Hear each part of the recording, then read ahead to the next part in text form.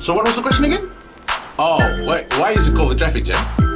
Well, you know, the reason is, it's because I have two really cool cars. Seriously cool cars. And I love drifting, racing,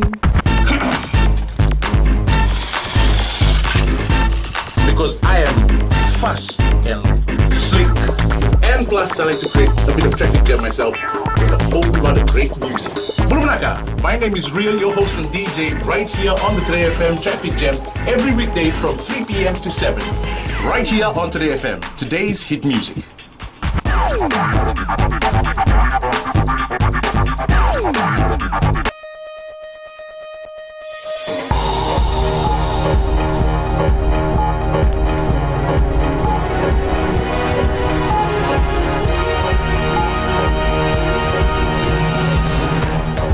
This bulletin, changes to flag won't affect Fiji-UK relations, says British envoy.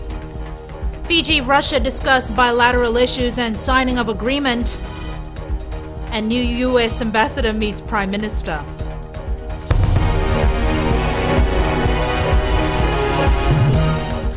Good evening, I'm Jackie Spate and this is FBC News. The British High Commission in Suva says a new national flag will not in any way sever ties between the UK and Fiji. The government has announced that it will scrap the Union Jack and the shield on the flag as they are no longer relevant to a modern Fiji. Akusita Tale reports. The flag contains symbols that reflect Fiji's colonial past. All that is about to change as Prime Minister Voreqe Bainimarama announced that it is time to sever links that are no longer relevant. The Union flag belongs to the British, not to us. The shield on our flag has the British lion and the cross of St. George, a British patron saint. What does this have to do with us? They are the symbols of the colonizer, Britain. Britain's representative in Fiji does not believe that the move will affect relations between the two countries. That won't affect the very close political relationship we have, and as we move ahead, we'll continue to look for ways to cooperate closely with Fiji and help Fiji move forward as it deepens and strengthens democracy over the next few years. Drummond acknowledges the decision is a big one and it's only for the government and Fijians. The government is clearly going to take this process forward this year, so I think we're going to see a change by October, by Fiji Day. I think it's a really interesting process. We will simply observe, see how this goes, but I think it's going to be very interesting to see what comes out of the end of it. On the streets, there are mixed reactions from the public. And I think it's a good idea for government because we need the changes. Because the government at the moment, they've done lots of changes in our country, so I hope something going to be unique in our country. Our flag shouldn't be changed because for a long time we have been protected by the sign that's here on this flag. It should be changed because Fiji is an independent country, so our flag should be something that represents Fiji.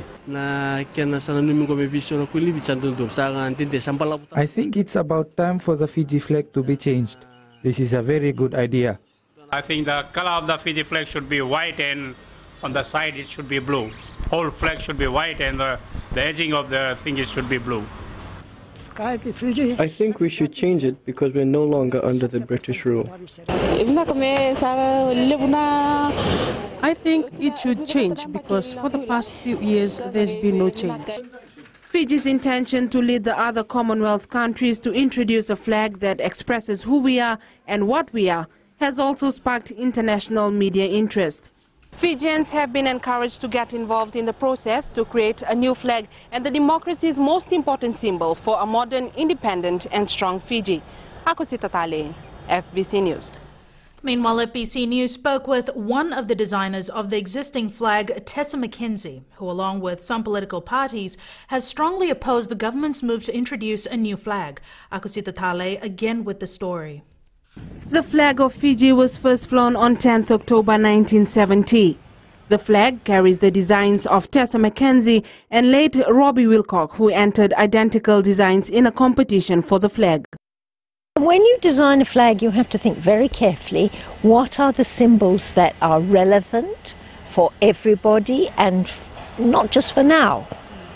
And it seemed obviously that the Union flag, the British Union flag, was important.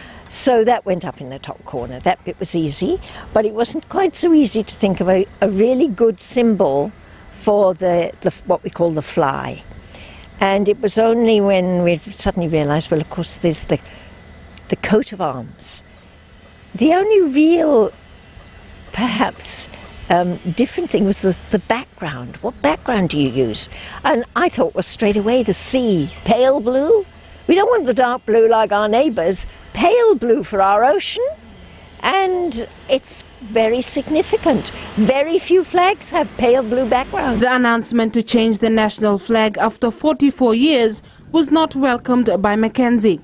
Well, I'm very disappointed because I think it's not a very wise move. Why is it not a wise move? Well, because our Fiji flag is very well known all over the world. We take it to the rugby matches, we win the rugby, and everybody sees our flag. Similar sentiments were voiced by political parties who have called for a referendum. I think the people of Fiji should have a very clear choice of whether they want the flag to be changed or not. So the only way you can ascertain that quite effectively and in a democratic manner is by a referendum. However, we believe that changing the national flag, at this moment, is not the most important issue, or should not be the most important issue for this government. It's about ownership. The people must own the flag. The people have always owned the flag. The flag is a sign of our national identity. It's a national symbol. All over the world, we are identified from this flag and have been identified with this flag for so long. Meanwhile, the Social Democratic Liberal Party is also opposing the announcement by starting up an online petition. Akusita Talei, FBC News. Russia's Deputy Foreign Minister Igor Morgulov is in the country holding talks with the Foreign Affairs Ministry. This afternoon, Morgulov met with senior officials of the Foreign Affairs Ministry, led by Acting Permanent Secretary Esala Nayasi. The meeting discussed current bilateral issues and prospective areas for new cooperation, including the finalization and signing of a Fiji-Russia Memorandum of Understanding. Discussions also focused on regional developments and how Fiji and Russia can strengthen cooperation in the international arena. Morgulov met Minister Ratuinoke Kumbombola earlier today. The new resident U.S. ambassador to Fiji, Judith Sefkin, has relayed her government's commitment to working in a meeting with Prime Minister Voreqe Bainimarama. Sefkin also spoke of their commitment to strengthening relations between the nations. Sefkin arrived in the country this week to take up her new appointment. This has been long a dream of mine to come to Fiji. And to have you been here before? No, I confess this is my first opportunity to come to your beautiful country. But I'm very honored to be representing the United States of America. Sefkin succeeds Frankie Reid, who has now been posted to Australia. Still to come, prime movers arrive for transportation of 4 large generators.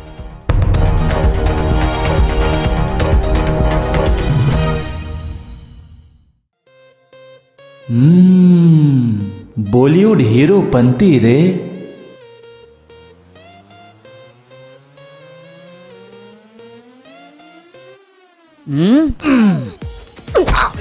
Get this.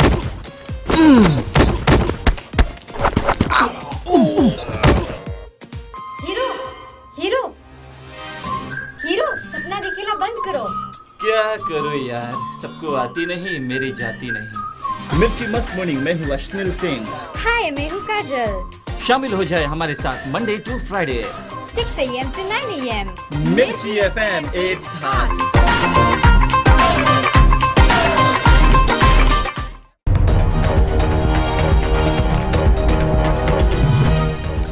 We're back. This is FBC News. Police are requesting information from the public about pictures circulating on the internet showing toddlers allegedly consuming alcohol and smoking cigarettes. FBC News saw the pictures on social media website Facebook and made inquiry with police. Spokesperson Ana Naisoro says they have taken note of the photos. She's asking anyone who might have direct information that could help police in finding who posted the photos, please contact 917 or their nearest community post. Two of the pictures show the toddlers allegedly drinking what look like beer from a glass and with lit cigarettes in their mouth. Another two pictures show the boys holding Fijian brand beer bottles. The pictures are yet to be verified. Details of the person who allegedly posted the pictures on Facebook show he is from Lautoka. The pictures are captioned as "Kids Having Party." A Lautoka businessman who allegedly imported 5.4 kilograms of pseudoephedrine has been allowed to travel abroad by the Lautoka High Court. Aaron Anwar Khan's lawyer made an application in court this morning to release his passport and to allow him to travel overseas. Khan was charged last year in August for allegedly illegally importing the drugs. The parcel was sent from the Ukraine and allegedly addressed to Khan. Customs officers intercepted the parcel at the post office at Nandi Airport. Khan's lawyer had asked for name suppression, but this was later squashed in the High Court. The Fiji Women's Crisis Centre recorded an estimated 80 cases of rape and sexual abuse against children in 2014. Whether this is an indication of the prevalence of this type of crime or the impact of awareness campaigns is unclear. FWCC coordinator Shamima Ali says what is apparent, though, is that these figures are underreported. Maggie Boyle tells us more. More often than not, there are headlines of rape cases making the news on a weekly basis. In 2014, the Fiji Women's Crisis Centre recorded close to 2 cases a week. If we count the branches and Suva, we would have recorded about 40 cases of rape. And about along the same numbers of child abuse, sexual abuse, mostly sexual abuse, but about 10% of those would be physical and emotional abuse only and no sexual abuse. According to Shamima Ali, the coordinator of the Fiji Women's Crisis Centre, it's unclear if these figures represent effective awareness or an increase in the crime. It can be a mixture of both, but we don't have detailed surveys and research and analysis done to be able to say one or the other. I would say there is a lot more reporting because there are more services, there is a lot of awareness. We have created this awareness over 30 years, so it takes a long time for things to sink in. People becoming more aware of their rights because of the work that organizations like us are doing, the police are doing. We have better legislation that makes justice issues more accessible. It's not perfect, but slight improvements in all these places. Ali adds that what they can be clear on is that not all cases of rape and assault are reported. From anecdotal evidence, we can say that we are hearing of a lot of cases out there which does not match up with the numbers that are being reported. And this means molestation, sexual harassment, rape actually, child sexual abuse, and these are the ones that we hear out in the community. Rape is a type of sexual assault, usually involving sexual intercourse or other forms of sexual penetration perpetrated against persons without that person's consent. Under the Crimes Decree, rape carries a life imprisonment sentence. Maggie Boyle, FBC News. The Pacific Disability Forum held an information sharing session today as part of the Pacific Enable project. Framed under the UN partnership to promote the rights of persons with disabilities, the session allows Pacific Islands to discuss and learn from each other, covering key legislation such as the Convention on the Rights of Persons with Disabilities. CEO for the Pacific Disability Forum, Setareki Madanawai, says this is the first of many sessions scheduled to walk on the talk on a disability-inclusive Pacific. Today is about 2 years down the road in implementing the project. And what are some of the things you're implementing with regards to this project? Is it primarily on the legislation around persons with disabilities? Or? Yes, legislation on the rights of persons with disabilities. It's also on data, disability statistics, particularly with children. We also, in the project, addressing community-based rehabilitation. Also the issue of employment of persons with disabilities. So as I say, these areas, then they are linked to the UN agencies that look after these areas, like ILO with employment, UNICEF with children with disabilities, WHO with community-based rehabilitation, and UNESCAP on legislation. Delegates today heard from other UN agencies about the disability status covering employment, children and disability statistics. Work is progressing according to schedule at the new power station in Kinoya, Nasinu. Pernix Fiji Limited, the company contracted to build the power plant, has brought in heavy machinery that will be used to transport 4 large generator sets to the new site in about a fortnight. Watisoni Rakandroka reports. These are prime movers, heavy-duty vehicles that will be attached to a trailer to transport the 4 new large generators to the new power station in Kinoya, Nasinu.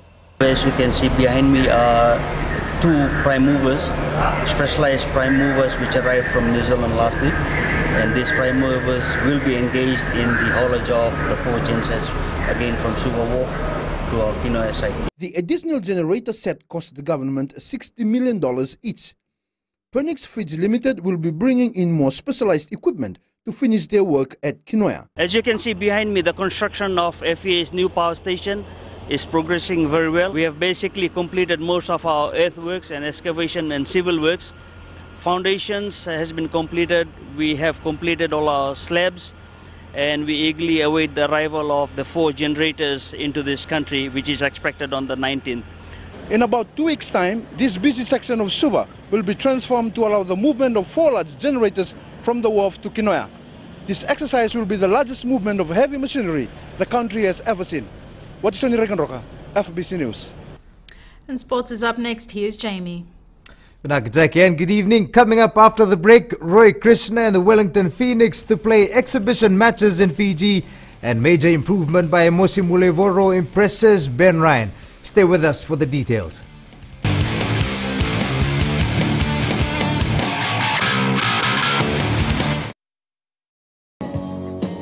My name is Luca. I live on the 2nd floor.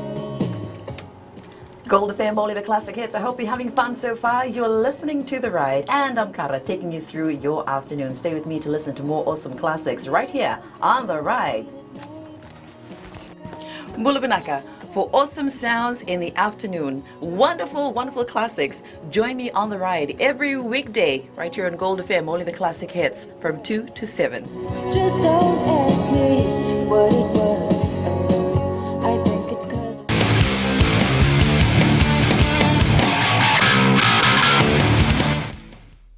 Lambasa Wonder Boy Roy Krishna and the Wellington Phoenix will be coming to Fiji.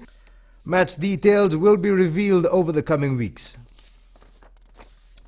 Vodafone Fiji's Sevens coach Ben Ryan is excited about the options he has available in the playmaking department for the Wellington Sevens this weekend.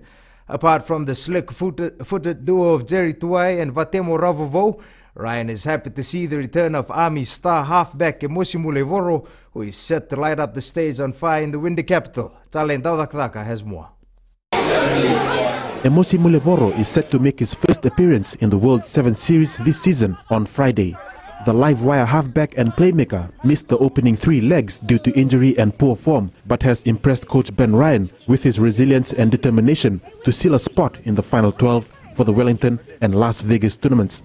He's just got better and better every week, and from being somebody that I thought I might use in Vegas, he's moved further and further up the pecking order till him being in a position really where he's now, his fitness has been, that box has been ticked.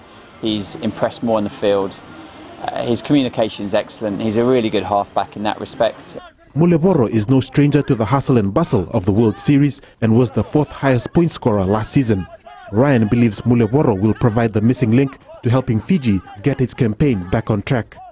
He bosses the forwards around, they respect him. He's that little skinny halfback that makes the big tackles, gets his head where it hurts, and can really lift the team by his performances. And he's a great guy off the field, so we're lucky to have him back. With the attacking prowess of Mulevoro, Tuwai and Rabobo in the mix, together with the return of current World 7 Series Player of the Year, Samisoni Viriviri, Fiji will not lack any line-breaking ability for the Wellington Sevens.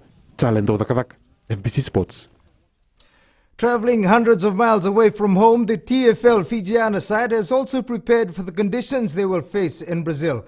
Coach Ilyasa Tanivula says the players have continued to impress him during training sessions with their improving performance and has also prepared them for the different weather conditions they may face in Brazil.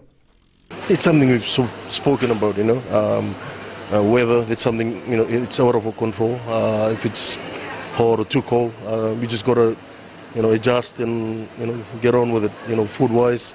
But World Rugby has been awesome, on the accommodation and the nutrition been given to players, and I guess it's something for us to learn and try and make it big in this game, and with limited resource, and I guess we're punching above our weight and we're getting there. The Fijiana is pooled with Australia, Brazil and China in the second round of the Women's World Series. Their first game is against China on Sunday. The New Zealand Sevens side suffered a major setback to defending the Wellington Sevens title this weekend. Veteran forward Tim Mickelson was ruled out with a groin injury sustained in training on Monday, but the Kiwis are determined not to let Mickelson's absence hinder their mission to win on home turf. The Futsal League competition in the Western Division kicks off tonight in Lautoka. The sport, which was struggling to find its place in the West, received a boost by way of financial backing, enabling futsal promoters to organize the competition. Josephine Navula has the details. The futsal competition has been receiving a lot of inquiries since its launch in the West. Coordinator Fayaz Ali says they want to make the sport active in the division. Futsal in West is dead, and as you have said rightly, that most of them are using FMF down in Suva. And I think we are playing open soccer, and the view is beautiful near the seaside. And I think the interest have generated over the years. The organizers have secured sponsors and are looking forward to top-class competition. This tournament will run for 6 weeks. We have 5 weeks of pool game, and the 6th week will be the knockout for quarterfinal, semi-final, third and fourth, and the final. And then straight after this tournament, there will be Easter tournaments. So all the religious teams that will be participating in the Easter tournament, they can also have a match here. Ali believes the tournament will also help in developing local soccer players for the future. $1,000 has been set aside for the winners of the competition. Josephine Navula, FBC Sports. 19-year-old Eroni Tuwai has secured a 3-month contract with the National Rugby League's Under-20 Bulldogs. Tuwai says it is a dream come true for him and he is thankful for the support that he has received. Also commending the young Nandrangal lad was Coral Coast Sevens chairman Jay White, who says Tuwai deserves the contract as he has worked very hard since joining rugby league. 2 years ago he'd only just started playing rugby league, and to see the transformation that's happened in that short time, and now the opportunity to join the Bulldogs is quite special. A lot of support that stands here with him today, and special word of thanks to Suli for his support as well in driving this initiative, and we're really proud of him. Tuwai was scouted by renowned NRL players Brad Fittler and Andrew Johns during the 9th tournament in Lawanga Park, Singatoka last year.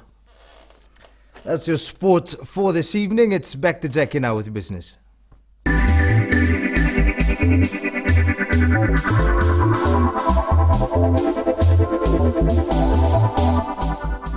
The government has amended the television cross of designated events decree. This means the remaining legs of the Sevens World Series, beginning from this weekend with the Wellington Sevens, will be shown live by FBC TV and Fiji TV. Fijian Holdings Limited CEO Nozab Farid confirms FBC TV has signed a sub-licensing agreement in order to receive its feed. Rugby Sevens is no more a question. The agreement that we signed on that day allows Fiji TV to get the feed from World Rugby, because World Rugby has agreed to give that feed. Subject to, we are sharing with FBC, subject to the government removing that from the designated events. Limited has also clarified FBC does not owe it any money for the feed. Farid says FBC has paid the live television feed on time.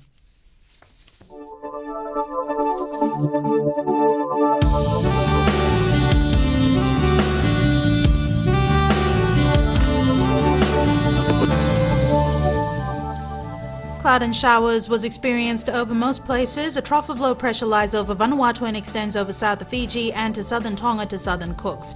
Maximum temperatures hit the 30s today. Suva and Savu recorded 35 degrees. Tomorrow's outlook: occasional rain and few thunderstorms over most places. Isolated heavy falls expected. Rain then easing over most places tomorrow. The outlook for Friday: some showers over most places. And the main points again. The British High Commission in Suva says a new national flag will not in any way affect relations between the UK and Fiji. Police are requesting information from the public about pictures circulating on the internet showing toddlers allegedly consuming alcohol and smoking cigarettes. And the new US ambassador, Judith Sefkin, has relayed her government's commitment to working with Fiji in a meeting with Prime Minister Voreqe Bainimarama. To our poll question this week, in light of the recent drowning of an under-17 player, we ask, should managers travel with Fiji soccer teams on overseas trips? Visit our FBC website to take part. Remember, you can send us newsworthy pictures and videos on email citizenseyes@fbc.com.fj or share it with us via Facebook page FBC News. And if you're on Twitter, follow and tweet us your news tips at FBC News or simply hashtag FBC News. That's our news for today. Join us again tomorrow. Bye for now.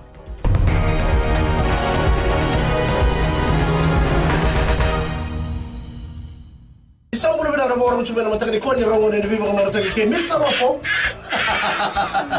Ni ada di isang bulan na sero ko di sana. Cuma kira na mo cuma. Tu na sile. Isang bulan, oh ya Mr. Ben. Kelapa. Na magkikira ni bibi mataka mo ni kira mo rombo ka may na ono. Kena diwa. Na Bula FM.